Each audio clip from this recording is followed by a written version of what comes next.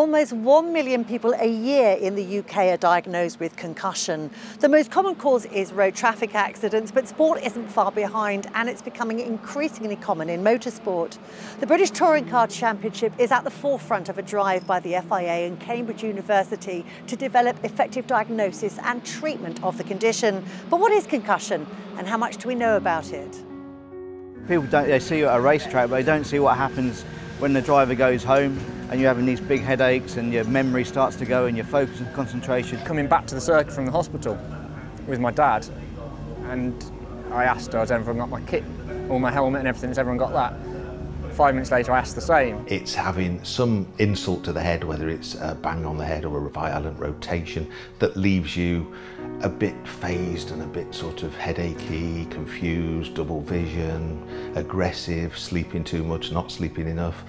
And that's the problem. It's not like breaking your arm where you can see it. You can have concussion without losing consciousness. So we've seen that in football and rugby where there's a bang to the head, you're transiently confused, a bit disorientated, but not necessarily knocked out. We also know that concussion can occur without a direct blow to the head, but purely from the acceleration-deceleration forces that are seen at the point of an impact.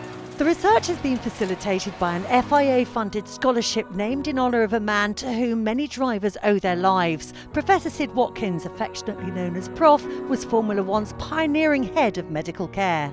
In 2018 I had the Sid Watkins Scholarship, which is a joint medicine and engineering scholarship, and that allowed me to understand the interface between the FIA, medicine, motorsport and engineering. And the FIA have now fully supported and funded this project. The Rescue Bracer project is about increasing our understanding of brain injury in motorsport and trying to improve the treatment and guidance for drivers who've had such an injury, getting drivers back to racing safely and as soon as possible. One of the main aims of the Rescue Racer programme was to find a diagnostic tool for concussion, and there are two tools that really might fall into that remit. The first one is the 3D headset, iPass.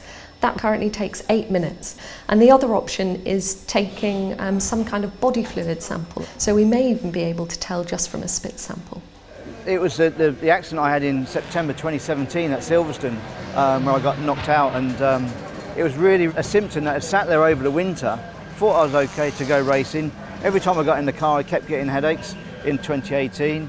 Then we had a little crash here in race 1, and it just triggered off, so the concussion was still sitting there, festering, waiting for another situation. I had one here actually at Snetterton 2014, which wasn't a big crash at all. I got out of the car thinking, well, we'll be out for free practice too, and then realised I wasn't feeling quite right and pulled out of the last race, and as a driver that's a hard thing to do. One of the most useful things is the in-car cameras, because we can see the drivers, and what raised alarm bells a few years back was some of the support series where they had what looked like not massive accidents, but a few days later when we've started looking at the footage, we'd see people obviously unconscious for maybe 10 seconds, and then they'd recover. And then the marshals would get there and you could see them saying, you know, are you all right? Are you okay? And they go, yeah, I'm fine.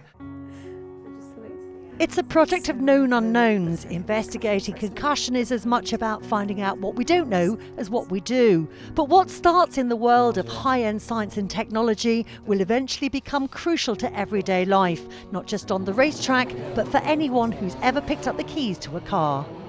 Hopefully improve the management of this condition for everybody in terms of road traffic accidents and other causes of head injury. So some of the findings I'm sure will also apply to road traffic accidents on the public road, and hopefully we'll be able to improve the treatment diagnosis for these people too.